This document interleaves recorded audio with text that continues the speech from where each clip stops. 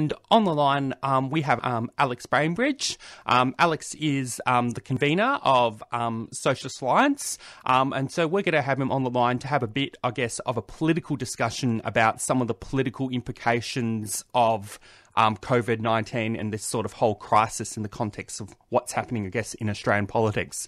Good morning, Alex. Good morning, Jacob. I guess the kind of first question, how can you, summarise, the political situation? What has sort of COVID, maybe the first sort of question we should start with is, what has this sort of COVID-19 kind of crisis revealed, about the nature of the political system we live under, which is capitalism? Well, I think the first thing you have to say very clearly, the government has badly mishandled this issue, both in Australia and in several other countries, although it's been uneven around the world. But what you see is the government does not care about us, about ordinary people, the same as it was the case with the bushfires, the same as is the case in general with climate change. The government is very clearly, their number one concern is about looking after the profits of big corporations, and the healthcare of the population is decidedly a secondary or tertiary issue for them. And I guess what can you give some examples of how, the government has kind of failed in terms of serving the interests of ordinary people? Well, look, we've known about this issue since the end of last year, and certainly since January and even early February was, the main details have been sort of quite clear. But, the government, doesn't have a plan. They haven't been... there's not enough testing kits, at least that's the impression. There's not enough testing happening in Australia. I mean, compared to South Korea, where they've been testing 20,000 people per day, and then following up individual cases to really make sure that they, one, know the spread of the disease, and two, that the people are getting adequate care.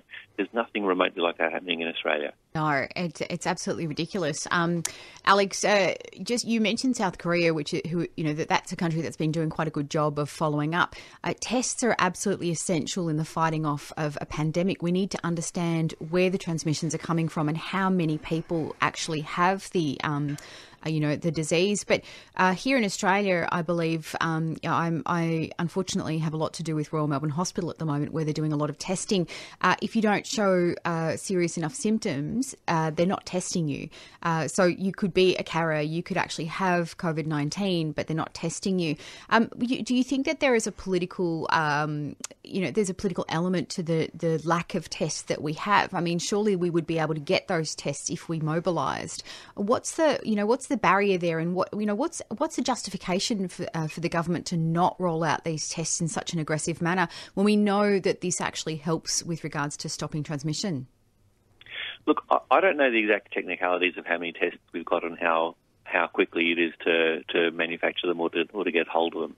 But I think the answer to your question basically is that even though our health system in Australia is better than some other countries, it still has been impacted profoundly by neoliberalism, which really is the dominant policy position of capitalism around the world, and that has basically meant that everything is about looking after checking the bottom line, the cost cutting measures, the market mechanisms, even to some extent, in the healthcare system as well, and I think that the government has not prepared even what could have been done between January and now. And I mean, I assume that. I mean, I don't know what the situation was with how quickly tests can be manufactured, but I do know that if South Korea can organise 20,000 tests a day, it would have been possible for Australia to do a better job had they prepared properly since January. Mm. And what about just in regards to closure of schools and universities? I have heard that Scott Morrison personally called the coordinator of all the Catholic schools here in Australia, which is approximately 600 schools, and actually personally intervened to stop the closure of these schools. Can you give us some reasoning about Morrison's reticence to close schools and places like universities, when we see from other parts of the world that schools and universities have played a huge role in transmission of the viruses? Why is there such a reticence to close the schools and universities at this stage? Well, I think actually the first thing you should notice is that a lot of private schools have been closing, or Yes. at least projecting to do so early before Easter, and that's already an indication about one set of standards for the people who can afford to send their kids to private schools compared to the public school system. Look, I think there's several aspects about it. I mean, and again, it's hard to speculate or put exact motives into the minds of the government. But I think that what is very clear is that if you close down schools and you close down other sectors of the economy, that's going to have an economic impact. And certainly if schools are closed, that has an implication for parents to be looking after their kids. It's going to have a broader economic impact. And you see from the stimulus package a week or so ago, the government's concern, you can see by the priorities of that stimulus package that the concerns of the government are about looking after big corporations, not looking after the healthcare of the population. So I basically don't trust Morrison when he says that they're following the science and they're doing the best possible things, and that really there's sensible health reasons not to close schools. And because you look at his overall package is about looking after big corporations. So I mean, I think that's basically what it is. And as soon as they do close down schools, that's going to that raises broader questions about why isn't the government looking after workers that need sick leave? Why isn't the government looking after practical things that people need, like we're going to make sure you're going to not lose your home as a result of this crisis. Going into that, one of the things about this crisis has been around the question around social distancing. Basically, experts are encouraging that basically everyone stays home if possible, and avoids any kind of gatherings, any sort of social activities. Although, I mean, some social activities in small numbers, etc. I mean, they're not completely, experts not necessarily saying to put your life on hold completely, but there is a strong push, that people, if they're in a position to, they should stay home and self-isolate themselves to society for the duration and for the purposes, I guess, of flattening the curve. In a sense that one of the issues is that our healthcare system isn't well equipped to take these cases on.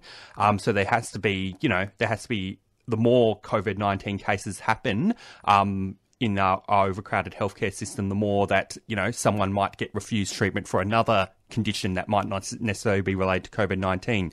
But I guess this whole question around self-isolation, what does that kind of reveal, I guess, about the class inequalities, I guess, in Australia and in the world, especially when you consider that the majority of working class people don't actually have the means to self-isolate themselves? Yeah, well, I think that you've exactly hit the nail on the head. And if what the experts are saying is correct, and we need to have physical distance and be isolated from social gatherings, then what is needed is people need to have the capacity to be able to do that. What that means is sick leave. It means the guarantee that you're not going to be thrown out of your house because you can't pay a mortgage or you can't pay your rent. It means that people need to either be able to go to the shops, or else the government needs to set up some other service so that food can be delivered to people's houses. And it means that people need to have those sort of guaranteed, I guess the confidence and the expectation that when this is resolved, they're going to have a job to return to. Now, all those things go against the capitalist logic of individual firms making their own individual decisions based on their own individual profitability. All those things, to implement them properly and thoroughly and systematically, require the government to step in to make an intervention into the market, and then especially if it means things like, rolling out, mass testing, looking at, requisitioning what is needed to deal with the health aspects of this crisis. All those things have implications for the government to step in and take control of, various aspects of the economy and put the profits of big corporations second. And this is, again, I've said this a few times, but it is a practical question, and you can look at it in multiple different ways. In practice, what the government is doing is looking after big corporate profits instead of ordinary people. And I think, sure, okay, if social isolation is what is needed, the government needs to mandate that people have got access to sick leave, income while they can't go out and earn an income, guaranteed job when they come back, and protections about their housing. Those things are you can't say on the one hand we need social isolation on the one hand and then not provide those things on the other. Yeah, it's actually a matter of survival for a lot of people and a large number of people now because, as I mentioned earlier in the show, these neoliberal policies that have been implemented for decades have whittled away at the sick leave and the entitlement and the workers' conditions. All of these things which would benefit, the community as a whole, which would mean that people would be able to self-isolate. This is a growing problem that we have. We have the fact that, this individualistic idea of neoliberal policy, I mean, you work hard and you make money and you're an individual, etc., versus the needs of the community. We've gotten to this point where our neoliberal individualism is now harming the community as a whole because we can't come together and we can't work in this situation because literally for some people going to work is a matter of survival. And all around the world we're seeing these quite authoritarian responses to people breaking social isolation rules. We have, I think in Italy, they've now charged 40,000 people for going out amidst a lockdown. We can't have these authoritarian punishments without supporting these individuals to actually make decisions that don't mean they starve and that don't mean they get kicked out, of their homes. What sort of things can we as a community, how can we pressure the government to implement these things that stop people from making survival choices and then getting fined for those survival choices because they're breaking the rules, so to speak? Well, I mean, firstly, on the sort of neoliberalism, I think the best examples that I know about that come from Britain, where the National Health Service is run more as a public service than Australian Medicare system is. And Australian Medicare is still a fee-for-service system, except the government pays a portion of the fee. That's actually a less desirable setup than an actual government-provided health service. But in Britain, they have had because of neoliberalism, they've had big cutbacks on the capacity of the NHS, so that every year in winter the NHS is overstretched. There's no excess capacity whatsoever in the system because they have cut back so much as a result of neoliberalism. Now, what that means is there is zero excess capacity in the system for when a bigger pandemic like COVID-19 comes along. And then you have the embarrassing situation of the government putting out by tweet, if any company can make ventilators, please, we'd love to buy them. And, this is a sort of an absolutely ridiculous situation where, the government should be able to, the government, as I said before, we've known since January and early February that this is a situation. The British government has provided health service reports in the past about the lack of ventilators, and this is a problem that was knowable, was foreseen, not only foreseeable, was foreseen, and still they have not taken the necessary steps to deal with it, even though they've known about this disease for several months, and that is 100% a result of neoliberalism. Now, you also were asking about authoritarianism, and I'm speaking to you from Queensland. So in Queensland, we've got a situation where the police are going to be checking people to make sure they're sort of self-isolating, and the penalty is going to be a $13,000 fine if they're not self-isolating. Now, I understand in WA the situation is even worse, like $50,000, and it varies from state to state. But here you've got this situation where police are involved and there are fines to individuals if you're not self-isolating. But on the other hand, there is not the capacity to go and get a test from your doctor or some other health clinic or like in South Korea, literally drive-through testing. You can't actually test for yourself. And there's not the sick leave and the other protections I mentioned earlier that are provided. So it's a real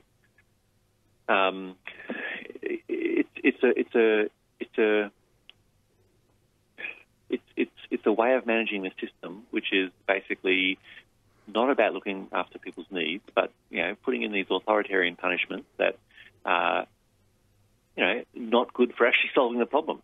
All they're good for is managing an unfair system on behalf of the big end of town that know that people will rebel and resist. Because we're just at the beginning of this in Australia. Yes. And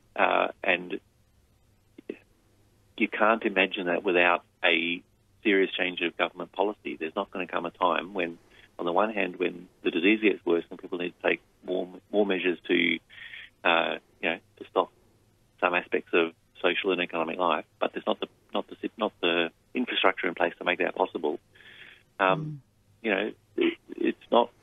It's not a far-fetched scenario to think that people will want to, and in fact will need to protest about it.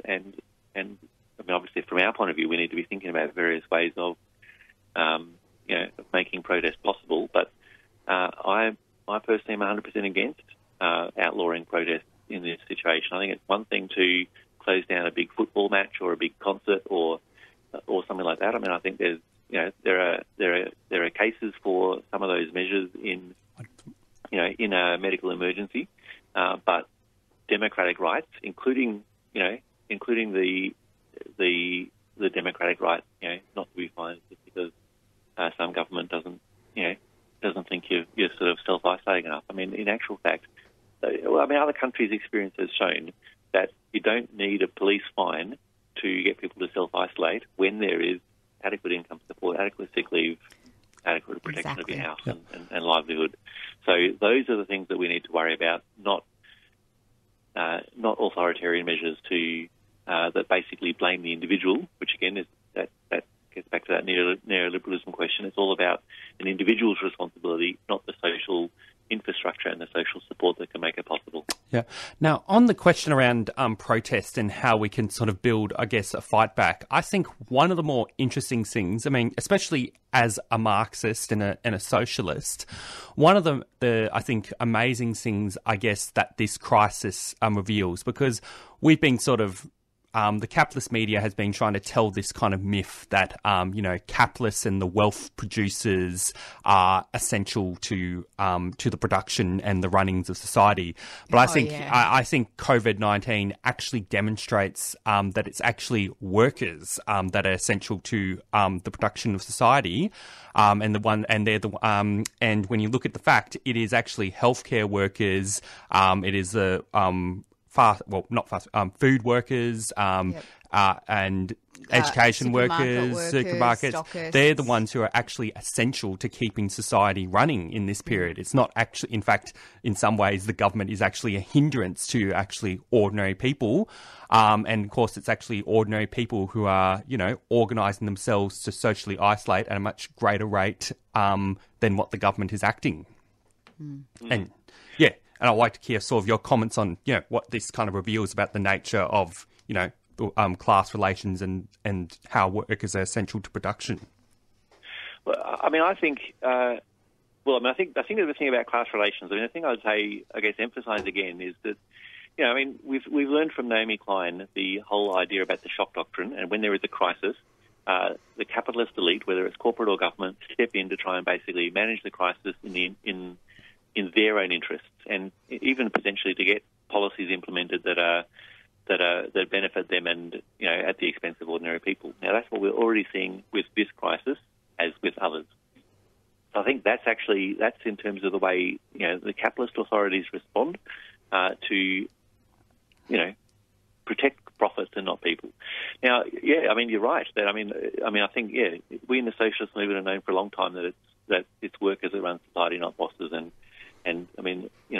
the number of workplaces you've been in, you sort of say to people, look, if the boss didn't turn up tomorrow, what would change? Nothing. Things would just tick along as normal.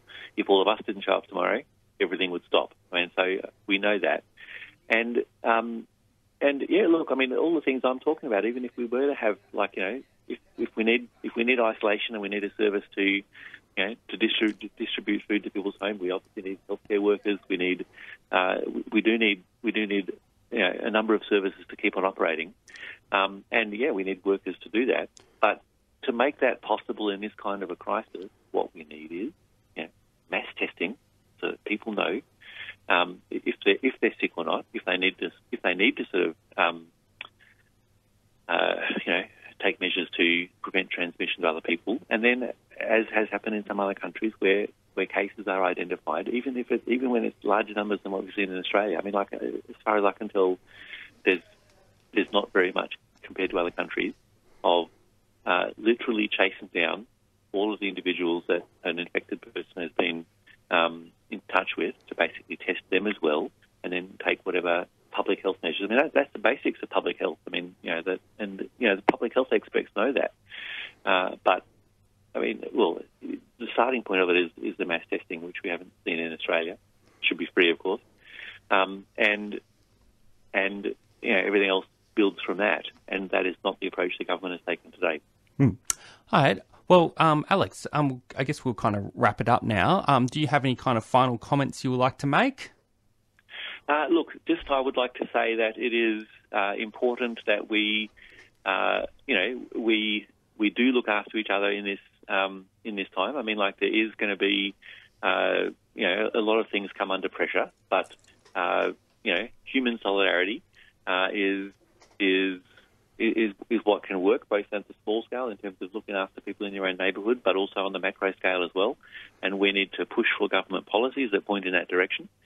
We can expect that we will come out of this. I think what this crisis reveals, and it's a little bit like climate change on a smaller scale, but the crisis reveals that the government's not looking after our interests. It does point to a whole lot of inadequacies in the way the current capitalist system is set up. It points us in the direction of organising society in a better way in general, both to deal with this immediate crisis, but if we take those pointers and look at them more generally, like how can we organise our healthcare system better? How can we organise our, even our distribution of food and, toilet paper and whatever in Woolworths and Coles at the moment is done purely for profit. If we had a distribution system that was set up for people, it would be better for ordinary people. So, this crisis points the way towards solutions that will help us in this crisis, but also give us a better society in general.